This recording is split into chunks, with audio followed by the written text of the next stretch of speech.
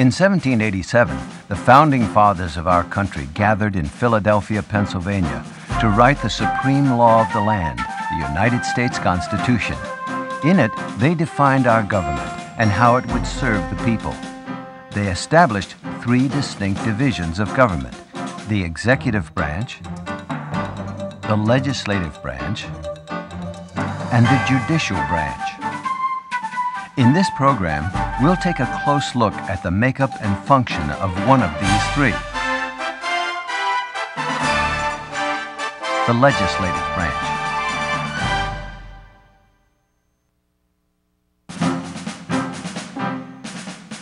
In their wisdom, the founders of our country created a system of government that polices itself. Each branch has powers of control over the others. While if we looked at the Constitution just as words on a page, we might conclude that of the three branches, all of which are supposed to be equal, that is the judicial, the legislative, and the executive, we might conclude that the legislative is the strongest branch because it has the power to structure much of what goes on in the other branches. Their great hope was that the central force of democracy would be Congress, that would be where all the power has lied. But in actual experience, what we've seen, particularly in this century, is the erosion of legislative power in many, many domains. And we've seen the other branches, the executive and the judicial, increase their authority and increase their power to influence the decisions of American life. But what's also important is the bureaucracy, and that the entire bureaucracy, which is technically under the president, which is technically under the executive, carries out the actions of Congress. The legislative branch writes the laws. The judicial branch ensures the laws are not in conflict with the Constitution, and the executive branch carries out the laws. The first and longest article of the Constitution concerns Congress. It defines how it is to be made up and who will serve in this branch of government. Congress is made up of two lawmaking bodies, the House of Representatives and the Senate. The House of Representatives has 435 members, all elected for 2 years. A representative must have been a citizen for at least 7 years and live in the state he or she represents in Congress. A representative must be at least 25 years of age, but the average age of members of the House is 49.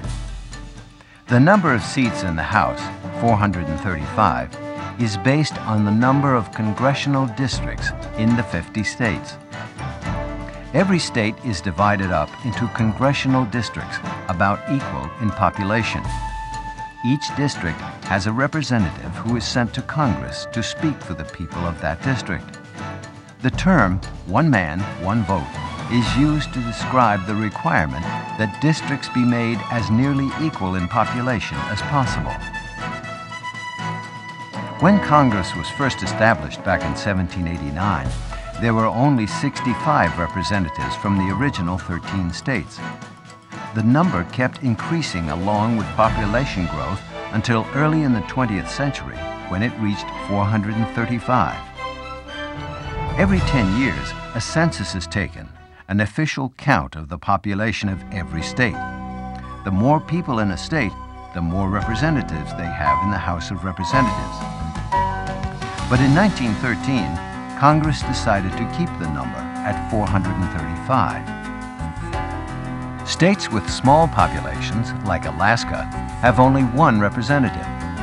In this case, the state as a whole is the congressional district, and the representative is chosen at large, a term that means elected by the entire population of the state. Speaking of large, Alaska is, ironically, our largest state in area, and yet one of the smallest in population. Only Wyoming has fewer residents. The Senate is made up of 100 senators, 2 from each state, regardless of population. Big and small states have an equal number of votes in the Senate. The Senate and the House are different creatures. Things are very different in the Senate. There are procedures in the Senate which rely more on unanimous consent of all the members. The Senate moves more slowly typically and does not operate with the same efficiency that the House operates. A senator is elected for 6 years, but elections are held every 2 years. This gives the Senate 3 layers of experience. Freshman senators who have just been elected, midterm senators who have been in their office for at least 2 years, and veteran senators. To be elected to the United States Senate, a person must have been a citizen for at least 9 years, must live in the state he or she represents, and must be at least 30 years of age. Before 1913, senators were elected by their respective state legislatures, but today, senators are chosen by the people they represent. People of all professions run for elected office, but about half of all congressmen happen to be lawyers.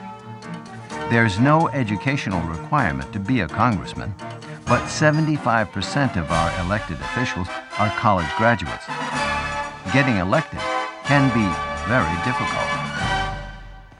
Well, to be elected as a member of the House of Representatives, you've got to win election. The number of votes that would be required for that will vary from district to district and from election to election. It can take only a few tens of thousands of votes, or it can take more than 100,000 votes.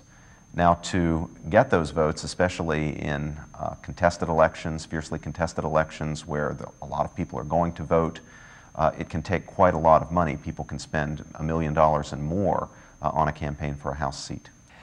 Running for Congress can be a very expensive proposition. Election Day is always the first Tuesday after the first Monday in November. But the political parties must choose their candidate well in advance of that time. There are several ways in which this is done.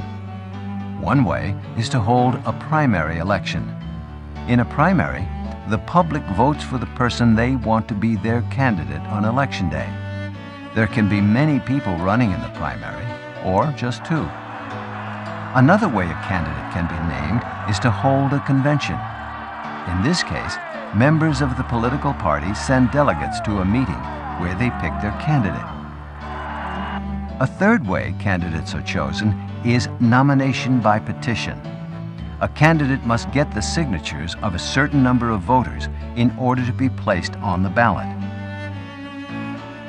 A new Congress comes together at noon on January 3rd of each odd-numbered year and lasts for 2 years. The first Congress came together in 1789. They met here, Congress Hall in Philadelphia. Their most important job was naming our first president, George Washington. Each Congress is given a number. As we moved into the 21st century, we have seen over 100 Congresses convene on Capitol Hill. Washington, D.C. was not the first capital of the United States. When George Washington was sworn in as president, New York City was our temporary capital. The seat of government then became Philadelphia for a period of 10 years before it was officially transferred to Washington, D.C. in the year 1800. The United States Capitol is one of the most famous buildings in the world. George Washington laid the cornerstone in 1791, but construction wasn't completed until 1811. A short time later, during the War of 1812, British troops burned it down. It was soon rebuilt, and since then, many additions and improvements have been made to keep pace with the changing times.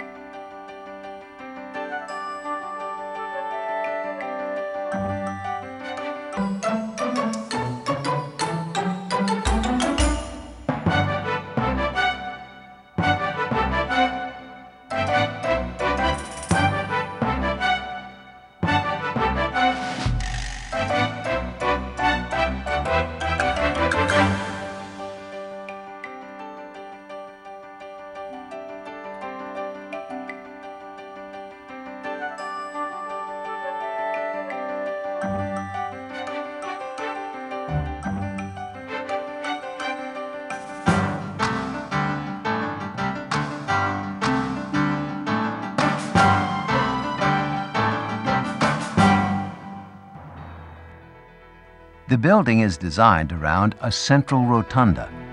The Senate chambers are on the north side of the building. The House of Representatives meets in the far south side. Down the middle of each chamber runs an aisle.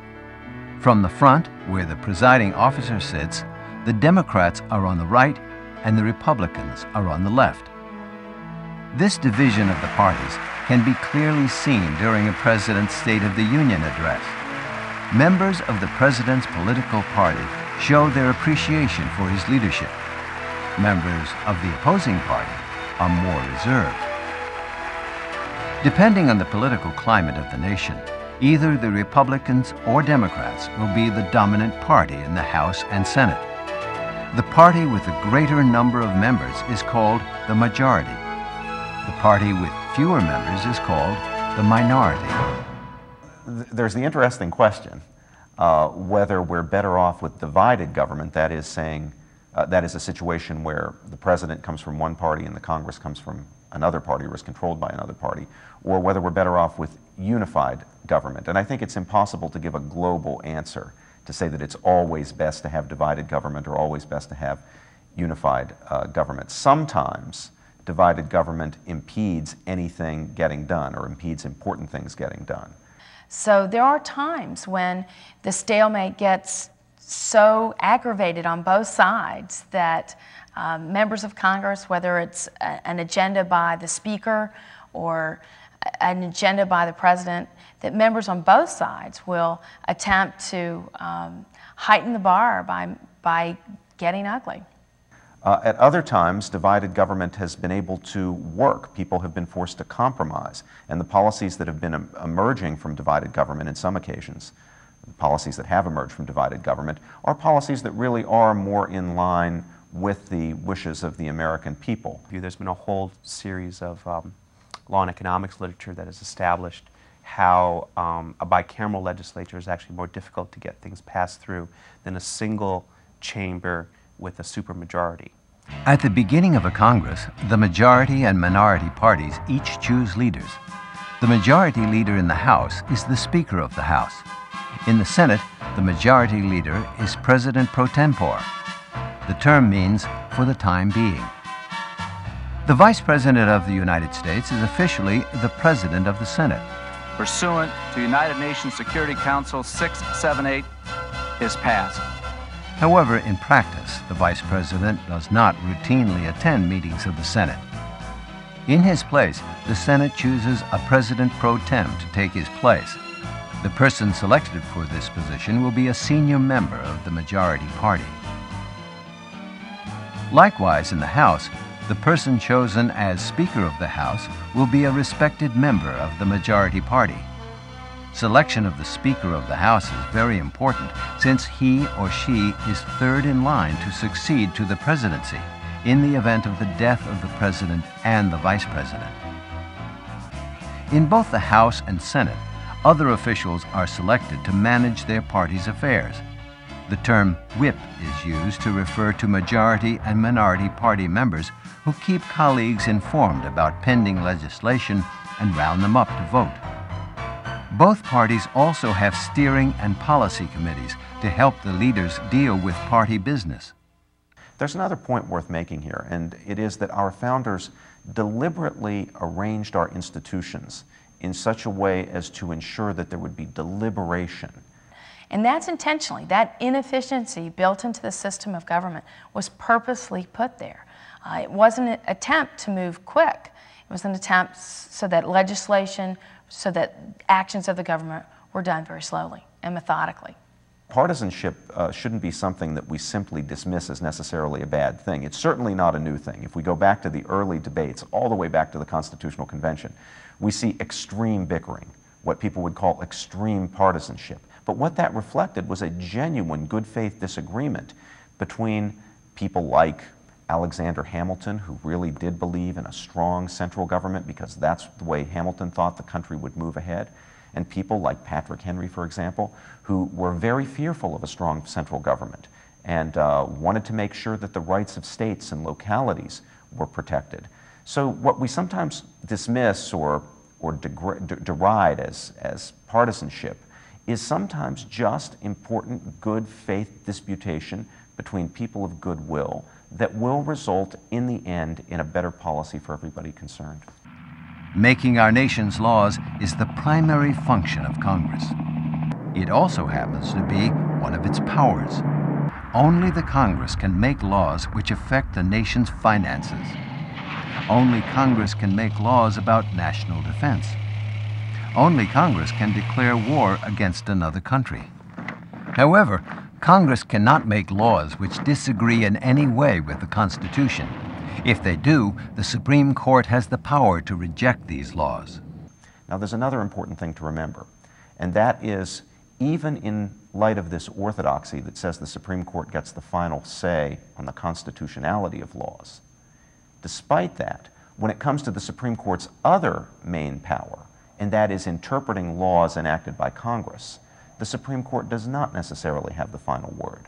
After the Supreme Court has interpreted laws made by Congress and stated their meaning, if Congress doesn't like the Supreme Court's interpretation, it can go back and amend the laws, change the language, clarify the language to, in effect, reverse Supreme Court decisions.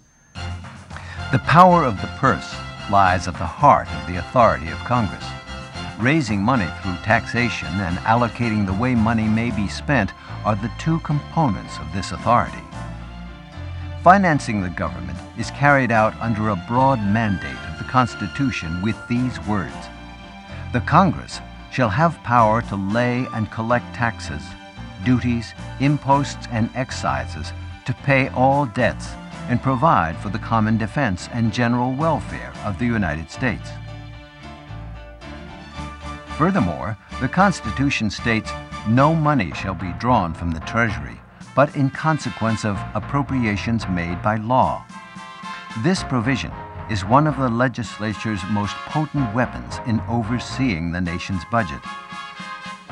Congress has the power to amend or change the Constitution. While this power is a powerful one, it is extremely difficult to make a change to the Constitution, and very rare. The Constitution itself puts into place procedures for its own amendment. The founders were realistic men. They realized that they were incapable, because all human beings are incapable, of producing a constitution that's perfect and would never need any adjustment or changing. So the founders put into the Constitution provisions for its amendment, and there are two ways to do it. One is by way of a constitutional convention. Our own Constitution came into being by a constitutional convention. We haven't had a second constitutional convention. That's not to say that we won't someday, but that hasn't been the way we've amended our Constitution. On the 27 occasions when we've amended our Constitution formally, we've used the other procedure set forth in the Constitution. Now, according to that procedure, 2/3 of both houses of Congress, the Senate and the House of Representatives, have to pass a proposed constitutional amendment. And then that proposed constitutional amendment, having passed the Congress by that 2/3 majority in both houses, will go on to the states, where 3/4 of the states have to ratify it. And upon ratification, it becomes part of the Constitution. Another power given to Congress is the right to conduct investigations into matters of national importance. Congress is responsible for constantly watching everything the executive branch does. Each committee of Congress keeps in close touch with the executive department or agency that concern it. For example, the Foreign Affairs Committee with the Department of State, and the Armed Service Committee with the Department of Defense. The most famous investigation in recent years was the Watergate affair, which led to the first ever resignation of an American president, Richard M. Nixon. Congress has the power to impeach or remove any civil officer from office, including the President of the United States. To impeach means to charge with a high crime or misdemeanor. The Constitution gives the House the power to start the procedure, but the Senate must vote on the charges, acting as judge and jury. The Senate must find the charges either sufficient or insufficient to remove the person from office. Only 3 presidents in our nation's history faced impeachment. Andrew Johnson in 1868, Richard Nixon in 1974, and most recently, Bill Clinton. Only Richard Nixon was removed from office, but not by the Senate. He took the responsibility upon himself and resigned. I'd love to have talked to you and found out how to run the world. Everybody wants to tell the president what to do. And boy, he needs to be told.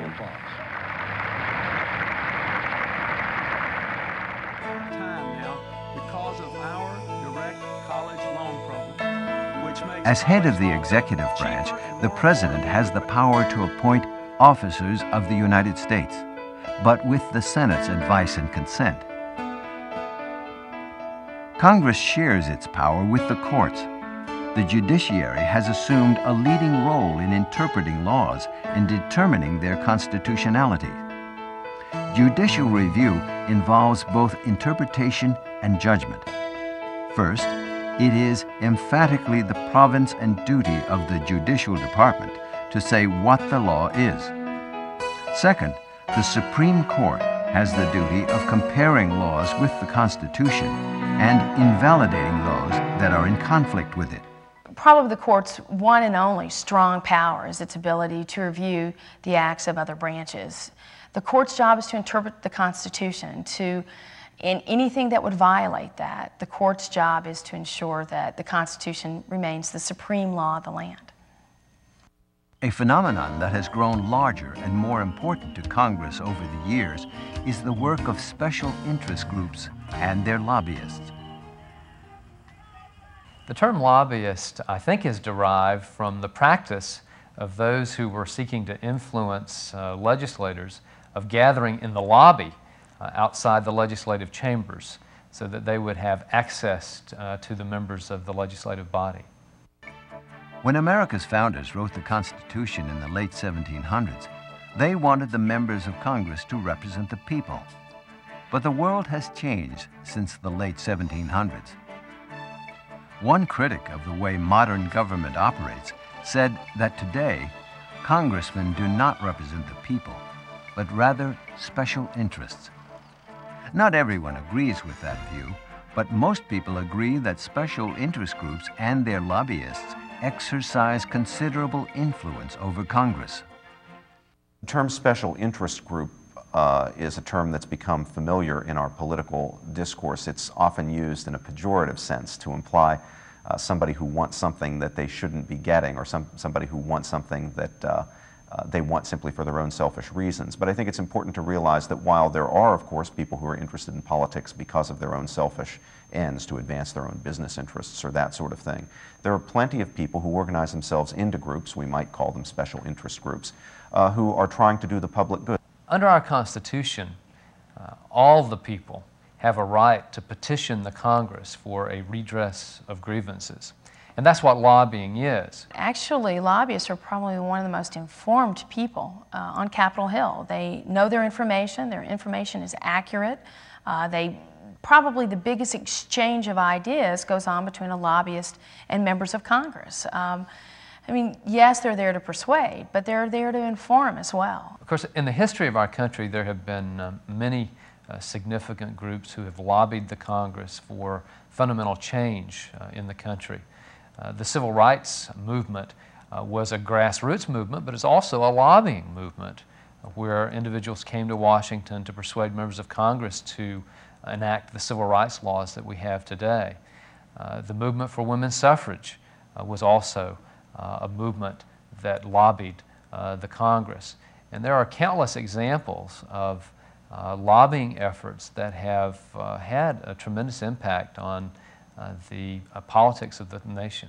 James Madison, the father of the Constitution, said, "Liberty is to faction what air is to fire." In other words, a free society fuels and nurtures politically active special interest groups. Until recent years, national policymaking was dominated by a few well-organized, well-financed groups: farm, labor, business, veterans, and medical interests. The current era has seen an explosion in the growth and diversity of interest groups, including narrow-based groups that focus on single issues, such as abortion or gun control. Any organized interest in this country is most likely represented here in Washington. American people want to know what Congress is doing. More than 2,500 members of the Capitol Press Corps watch and report. Correspondents from newspapers, magazines, radio, and television regularly attend House and Senate sessions. There are studios next to the House and Senate floor where members of the press can conduct radio and TV interviews. Proceedings of the House have been televised since 1979 on C-SPAN, the cable public affairs network. It's simply going to be how much medical reason is there to believe that this procedure, whoever is supplying it, a private company or not, is going to help whatever's wrong with it. Okay. In 1986, the Senate authorized gavel-to-gavel television coverage of its proceedings on C-SPAN. A huge array of congressional information is available free at internet sites operated by the federal government. All three branches of government maintain web pages. The most important organizational feature of the House and Senate is the structure of their committees. Early in the 19th century, committees weren't as necessary to the work of Congress, but as legislative business became more complex, the division of labor among members became more complex as well. Ultimately, committees and their subcommittees came to provide the focus of most congressional work. Well, as Woodrow Wilson said, Congress in committee is Congress at work. I think Wilson was right, but today it's probably a little more true to say that Congress in subcommittee is Congress at work, because it is in the subcommittees that the hearings are held, where extensive consideration is given to various issues and legislative proposals, and the real studying of issues takes place. This is where members roll up their sleeve and really work on the actual writing of a piece of legislation. This is where the hearings are held. This is where information is gathered, and the result is actually a bill. I am chairman of the Constitution Subcommittee of the House Judiciary Committee. I also serve on various other subcommittees of the Judiciary Committee, as well as on a subcommittee of the House Agriculture Committee. It's in those subcommittees that I spend the bulk of my time here as a member of Congress. And that's where the bulk of my effort is directed. The House and Senate each have a committee to recommend committee assignments. Each representative serves on at least one committee, most on 2 or 3. Each senator serves on at least 2 committees, some on 5 or 6. Usually the number of majority and minority members on a committee will reflect the ratio of majority to minority in the House and Senate as a whole. Each committee has a chairman or chairwoman. The majority party elects whomever it wants, but usually a senior member is chosen. Heads of committees have a great deal of influence and power. There are now 22 standing or permanent committees in the House and 17 in the Senate. Well, most of the committees that are in the Congress are referred to as standing committees. Those are the committees that continue from Congress to Congress, who do the work legislatively of considering legislation that will ultimately be considered on the floor. In addition, there are select committees, joint committees, and conference committees. Select committees are committees that are formed for either a limited time or for a particular purpose. Typically, they do not have legislative jurisdiction. That is, they cannot act on legislation and then move it to the floor of the House. That sets them apart from standing committees. Joint committees are committees that are composed of members of both the House and Senate to consider issues of special interest to both bodies. The preeminent example of a joint committee is the Joint Economic Committee, which considers economic issues that are important to both the House and Senate. More recently, and this is kind of an interesting point, work happens in committees not directly before the bill is passed on the floor, but after in conference committee. Conference committees play a critical role in the legislative work of the Congress because conference committees have the responsibility of working out the differences between legislation that's been passed by the House and legislation passed by the Senate.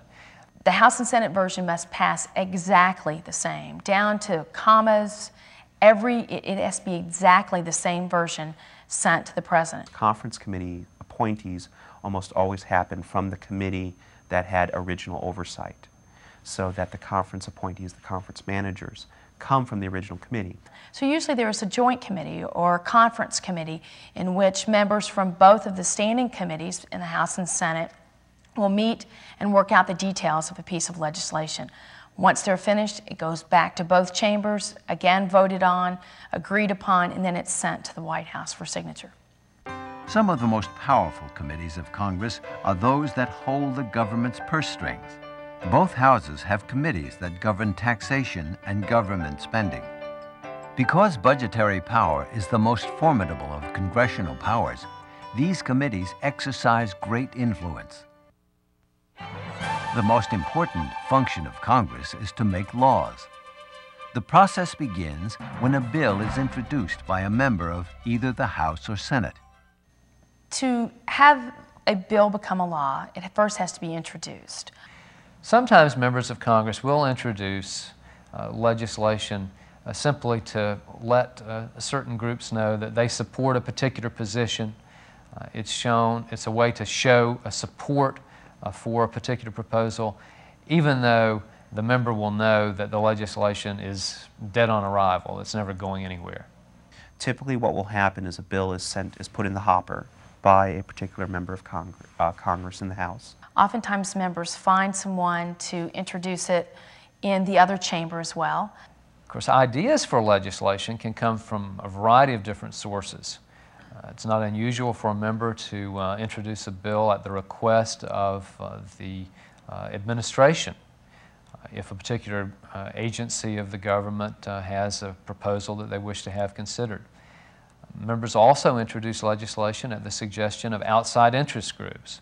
Or sometimes members just have an idea of their own that they put in legislative form and introduce. A number of members can sign on and introduce a bill together, which, by the way, has cut down on the number of bills introduced since that rule has been allowed. The way the system is organized in the Congress today, members place their names on legislation as co-sponsors. So it's not at all unusual to have a single piece of legislation that would have 200 members with their names on it. And joining as a co-sponsor is a way of expressing complete support for the legislation in question. And bills are introduced. They're almost always first assigned to a committee. Then once a bill is assigned to a particular committee, then that committee assigns it to the relevant subcommittee. The committees carefully study issues, hearings are held, and then the committees also carefully consider legislation through extensive markup sessions where amendments are offered to the bills under consideration and debate is heard and legislation is refined and hopefully improved. From a subcommittee, it'll go back to the full committee for a vote. In the House, it will go to the Rules Committee, which will set the parameters of floor debate for a bill. The House and the Senate do have different procedures for bringing legislation to the floor. In the House, the Rules Committee plays a role there in structuring floor consideration for legislation. In the Senate, the steps are virtually the same, except there is no Rules Committee. The Senate, by tradition and custom, allows unlimited debate. When legislation comes to the floor of the House or Senate for floor action, members of the House and Senate then have the opportunity in their respective chambers to debate the legislation under consideration, to offer amendments to that legislation, and then ultimately to vote on whether the legislation shall be passed or not passed. It's frequently be the case in the House that in debate an individual member might have no more than a minute to speak, if the member has even that amount of time. And in the Senate, the members may go on for lengthy periods of time. So usually there is a joint committee or conference committee in which members from both of the standing committees in the House and Senate will meet and work out the details of a piece of legislation. Once they're finished, it goes back to both chambers, again voted on, agreed upon, and then it's sent to the White House for signature.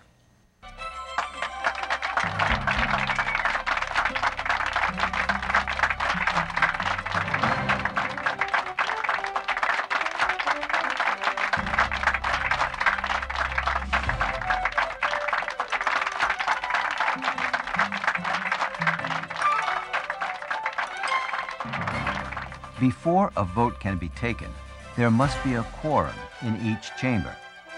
A quorum is one more than half.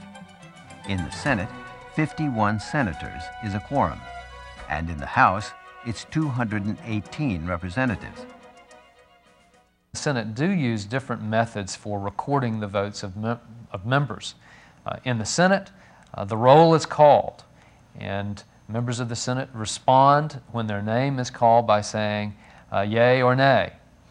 In the House, we have an electronic voting device that allows members to record their votes by inserting their voting card into a device and pushing a button to indicate yes, no, or present.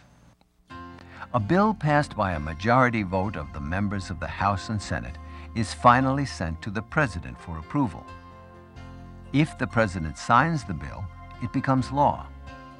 However, the President may veto the bill, sending it back to Congress unsigned, along with the President's objections. Under our Constitution, the legislative process involves not just the House and Senate, but also the President, because the President has the right to veto legislation that does not meet his approval.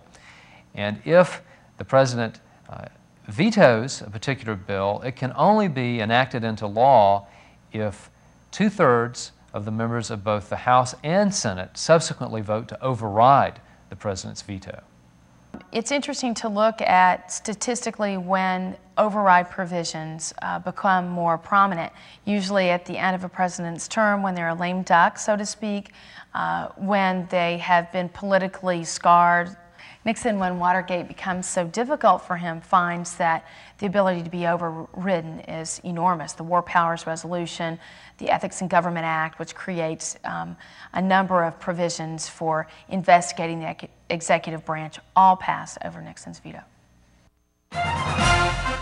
Among the legislatures of the world, Congress is unique in being served by a large staff. More than 7,500 staff employees work for the House members and more than 3,600 for senators. House and Senate committees also employ more than 3,000 staff personnel.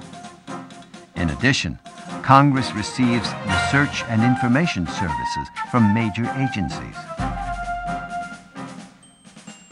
The Congressional Research Service, an arm of the Library of Congress, provides wide-ranging research services for members of Congress and committees.